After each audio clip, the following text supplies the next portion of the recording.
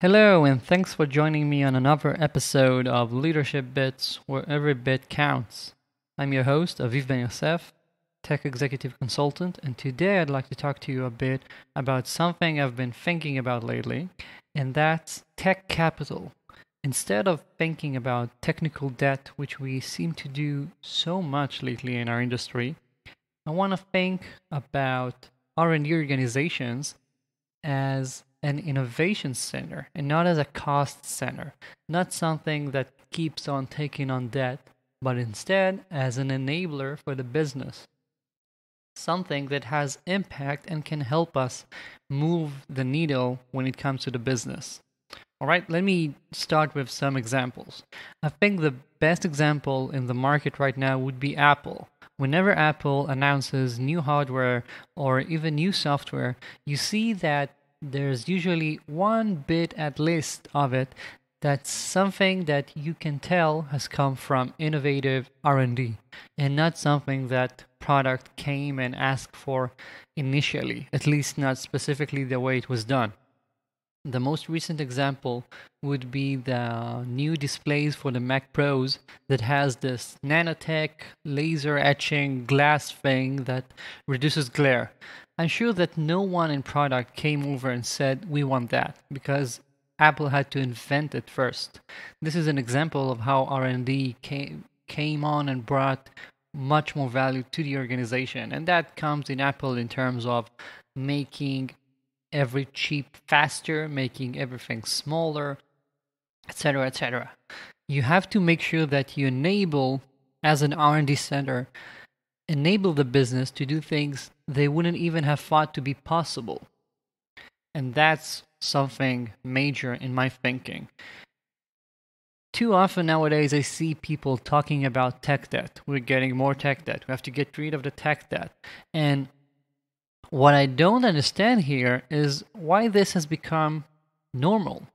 After all, if a person would keep talking to you about how they're taking on debt and reducing it, and taking on debt and then reducing it, you would tell them that they're not doing something properly.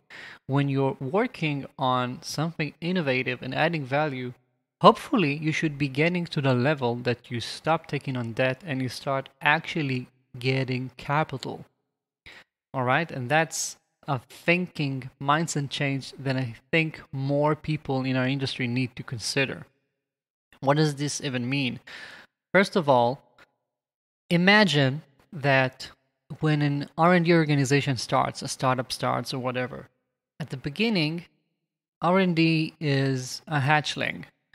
We don't even know yet what we need to do, what are the requirements, how to match up to them, etc. There are many, many unknowns. This is the stage where you probably take on some debt because you don't know what you're going to even use in a couple months, 6 months, whatever. Usually this is very driven by product because they know what they want is some sort of a big vision and you want to get there. But what do you do later on? Hopefully, as the organization grows, you no longer just are led by product demands that you fail to catch up to, right? A healthy organization, at least this is the break-even point for an R&D organization, is when you can deliver pretty much whatever product need, all right? You'll never deliver everything because they will always want more, very likely. Yet, what you need is to be able to set up a roadmap and deliver it in good enough quality repeatedly. That's the basics, right? And I'm talking about taking it one step further. Don't be at break even. Think about how your organization can actually provide more value to the business as a whole. All right, when you don't do this, when you're in the break even or even hatchling mindset, what you end up having is an organization that keeps on getting demands from product and making sure that it fits, and then maybe saying, all right, we need another position here and allow me to recruit 2 more people for that and whatever. And that's what you do. That's how you decide on budgets. That's how you decide on a roadmap, etc. And I'm saying is that, of course, you need product to guide you. But once you get a good enough organization, you can think ahead and actually be part of this. For example, an organization that thinks forward won't be busy running around and trying to fit all the product demands that they have to the existing frameworks, but instead you will have some sort of innovation and research done, and maybe even development done, in order to enable your business to achieve more. One such example is a client I had, actually two clients that did something very similar. And that's that at some point, people in the organization decided to optimize their pipeline, at least some parts of it, and then they resulted in such an amazing improvement in their speed and throughput, something that no one in product ever imagined, that they were now able to do so much more for their clients, and this actually opened the door to offering many more services that prior no one would have imagined. Another interesting example is an organization that enables features that no one would have thought of earlier because of cost. For example, if you find a way to reduce your storage costs or computation costs, all of a sudden you can find new business models or new features that no one would have thought of originally.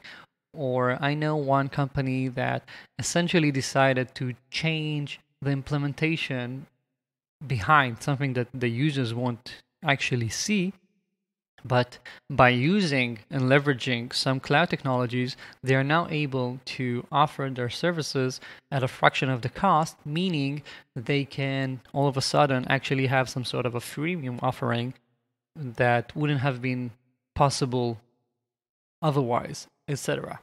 And this all comes from having some sort of autonomy in your teams and having people with the capability of thinking about impact. When your organization is completely driven by product and has no slack time to think ahead because you got your timelines and you've got your goals and you have to meet those deadlines, and everyone are running at 100% capacity, nothing innovative is going to happen. You might stumble upon things every now and then, but there's no deliberate innovation. And that's too bad. I mean, after all, in tech, what we have, our main building blocks here are the R&D centers. Those are who provide us with leverage and advantages, and those are the biggest assets you've got. And thinking of it just in terms of cost is a big, big waste. I mean, this is a big opportunity wasted, and I see it time and again. Even if in your thinking, what you tell yourself is that you're not there, if your organization doesn't continually change because of disruptions coming from the R&D, you are dropping the ball here. And you should make sure that you've got some people in some capacity doing innovation, thinking ahead. You as the leader, be it a CTO or VP or whatever, need to know where are your opportunities and when to invest in some things that may provide you with more tech capital, which you can then deploy where you need to. All right. And this doesn't mean go into debt. You can use your capital and have fun with it. That's what we do once we've got enough money, right? Do the same with your organization. I hope you found this interesting. This is just my thoughts about this concept, which I'm still working on. I'd really love your feedback. You can find my email on avivben-yosef.com. Just let me know what you're thinking. And lastly, if you haven't subscribed yet, please do in your podcast player of choice. Thank you again for joining. I really appreciate that. And talk to you soon.